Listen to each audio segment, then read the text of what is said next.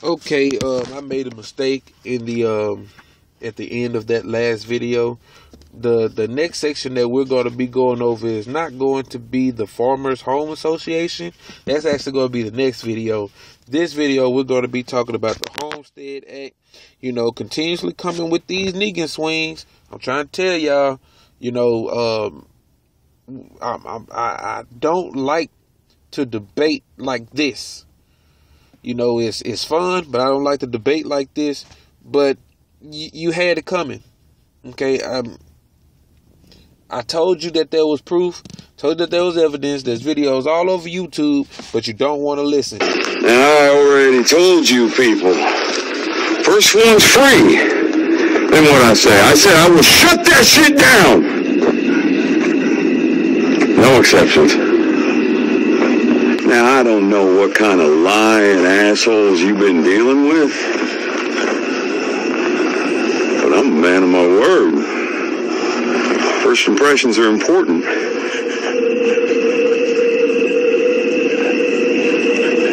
I need you to know me. So, back to it.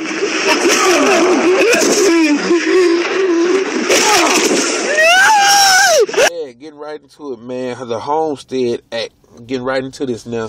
For 300 years, billions of dollars worth of Native American lands were granted to whites alone. Okay, go and research that. Come back and finish watching this video.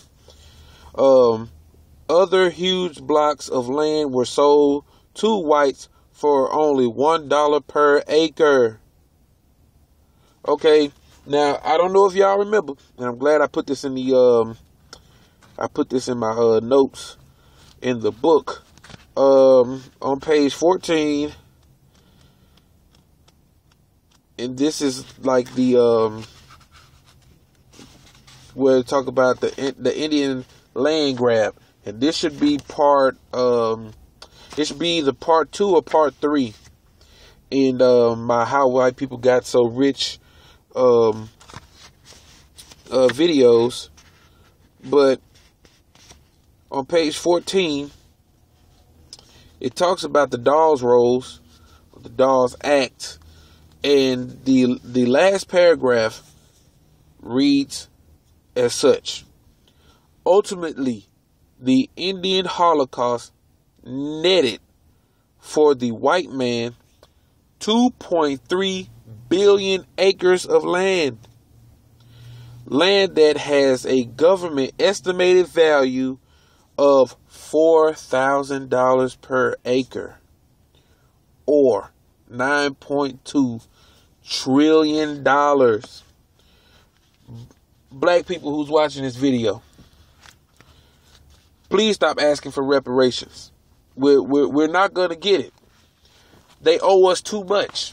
If they were to pay us reparations, they would be paying us reparations for a long time. Okay, it would take a long time for them to meet the expected amount. Okay, that amount of money doesn't even exist right now. Okay, and we're not just talking about America paying reparations. We're talking about the world, because the world benefited from what we went through. We're talking about 400 years, 300 to 400 years of slavery, of being, completely dehumanized. Okay, but yeah, that's something that we have to get off our minds. It's not going to happen, and that's the reason it won't happen, is because they're not going to do that. I haven't made the video yet, but I'm still, trying to do a little bit of the research, because I kind of think that, and not kind of think, but I think that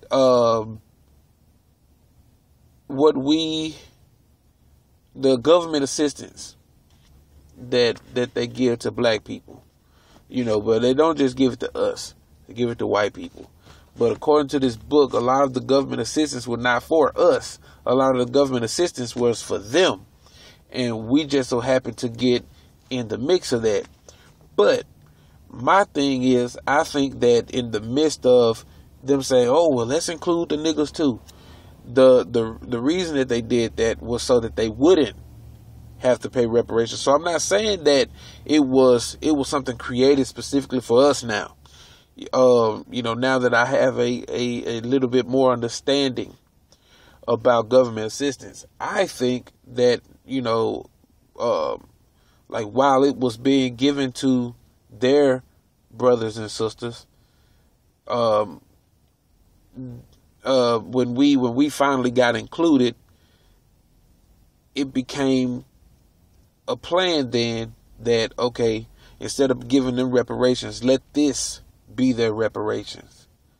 Because if they want reparations, they would have rejected this government assistance, and they would have asked us or demanded us for reparations. And we have the Democrats to thank for government assistance, for us being included in government assistance. And yeah, so getting right to it. Federal programs like the Preemption Act, and Preemption Act is 1830. Okay. And then you have the Mineral Leasing Act. And many similar state programs were used to confiscate land belonging to indigenous people to give exclusively to the Caucasian. Now, that goes back to the Dawes Rolls, where it says, well, not just the Dawes Rolls, but that entire part concerning the Indians. Go back and check it out. How the bear with me, I'm trying to think. Yeah, how the Indians were completely annihilated. The Indians were completely wiped out. To the point where they almost became extinct. Okay, and they were put on reservations.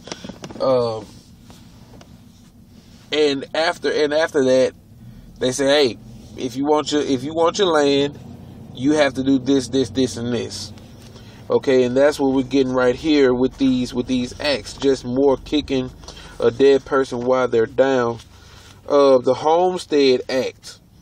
The Homestead Act is probably the most rewarding affirmative action program American whites have ever given themselves. That they have ever given themselves, okay? Beginning in 1865. Okay? 1865. This is what? The same year? The Emancipation Proclamation?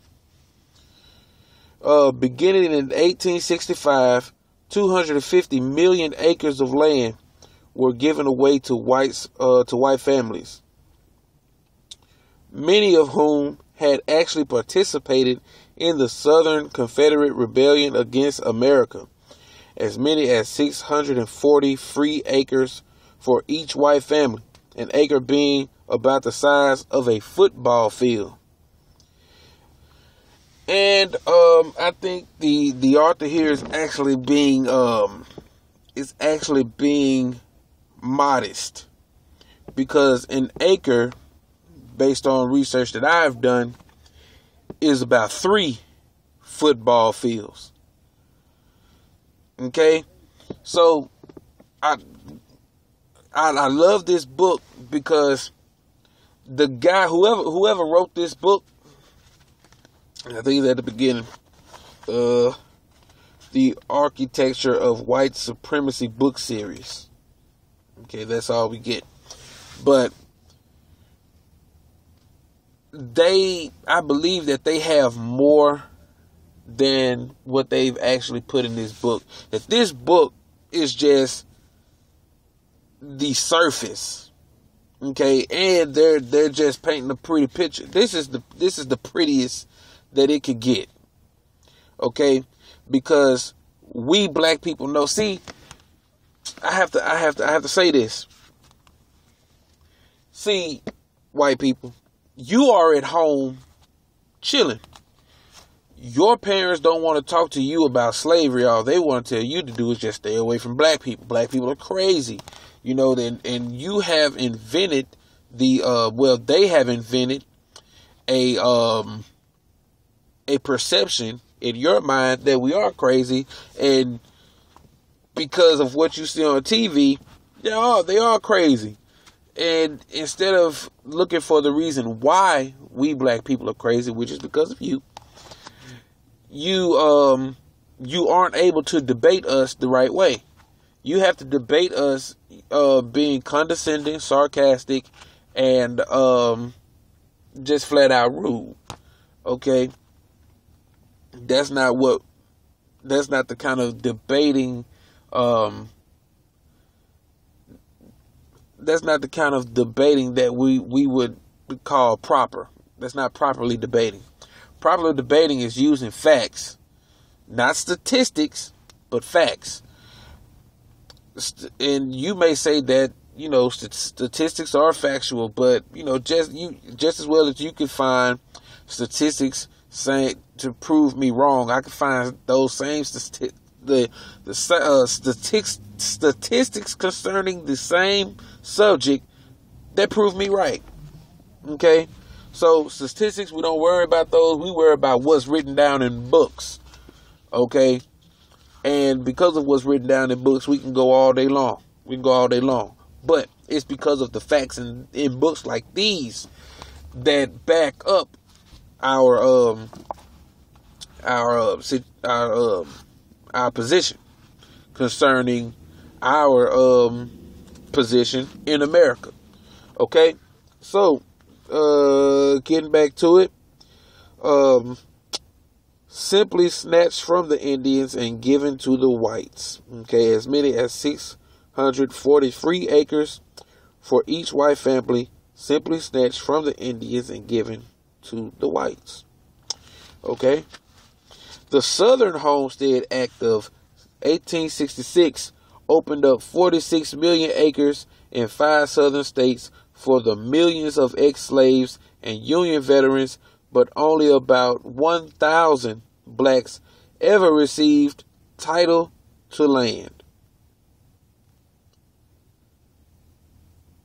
Only about 1,000 blacks ever received title to land, which most often consisted of uncleared woodlands or refused tracts of the poorest quality.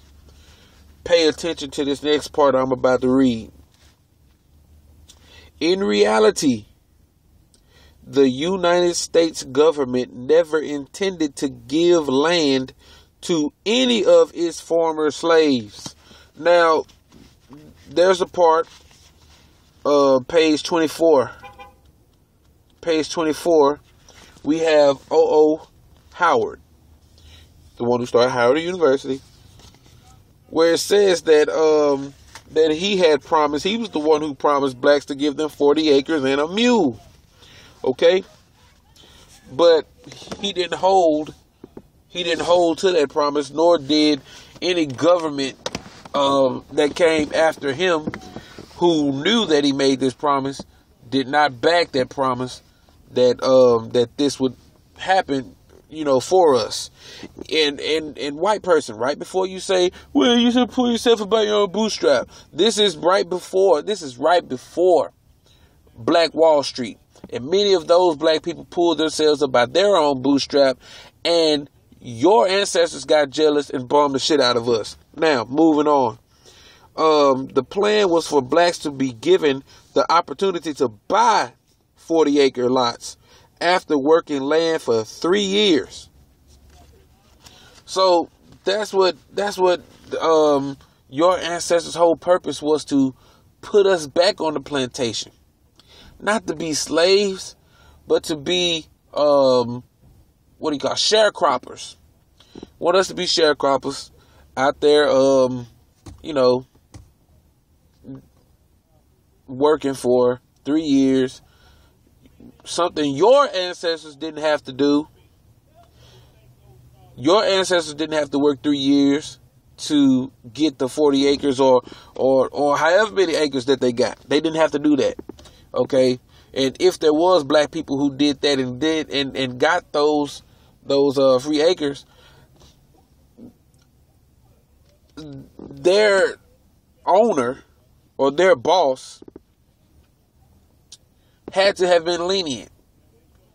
Now, going back to that 1% of white slave owners that y'all like to talk about so much, I don't see 1%. I can't see it being just 1%. How could there have been 1% slave owners and majority of the blacks in this country were slaves? We're talking about millions on top of millions of slaves, blacks. And you said that 1% owned? Oh man, y'all full of shit. You know what I'm saying? That you had to have pulled that stat out of your ass. But yeah, though some ex-slaves were settled on 40-acre farms, the land was quickly seized by whites and restored to the former slave holders. Ex-slaves who had actually worked the land for generations were kept far away from this unprecedented giveaway. We were kept away from it. And you cannot say that we were not. You cannot say that we were not kept away. We were. Okay? It is estimated that the wealth of 35 million white families is based on this and other government for white only land grab programs. Okay? So, there's really nothing else that I have to say. The words in this book speak for themselves. In this part, they speak for themselves. Are you still there? I just don't know. It seems like you're trying to speak, but you just took a hell of a hit.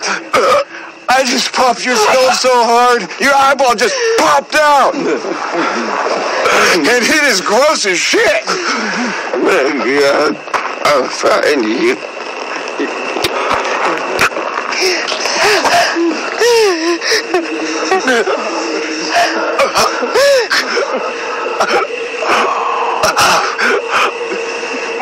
Oh, hell.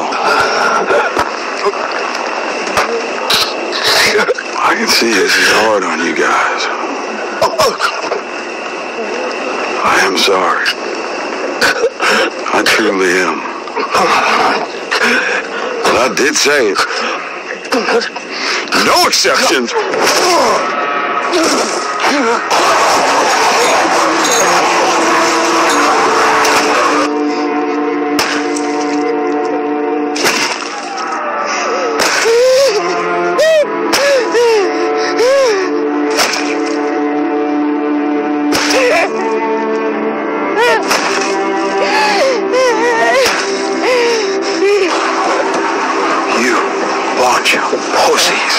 Okay, so I'm gonna keep doing this. I'm gonna keep doing it after the Negan outro.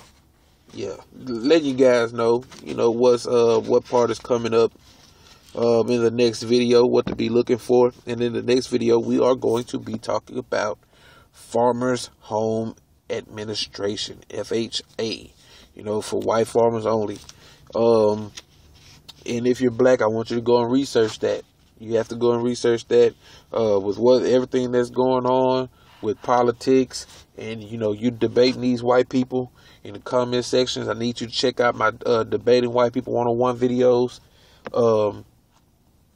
You don't have to use you don't have to say the things the way that I say them, but you can definitely use the debating tactics and tools that I prescribe in those videos. So yeah, I'll see you guys in the next video.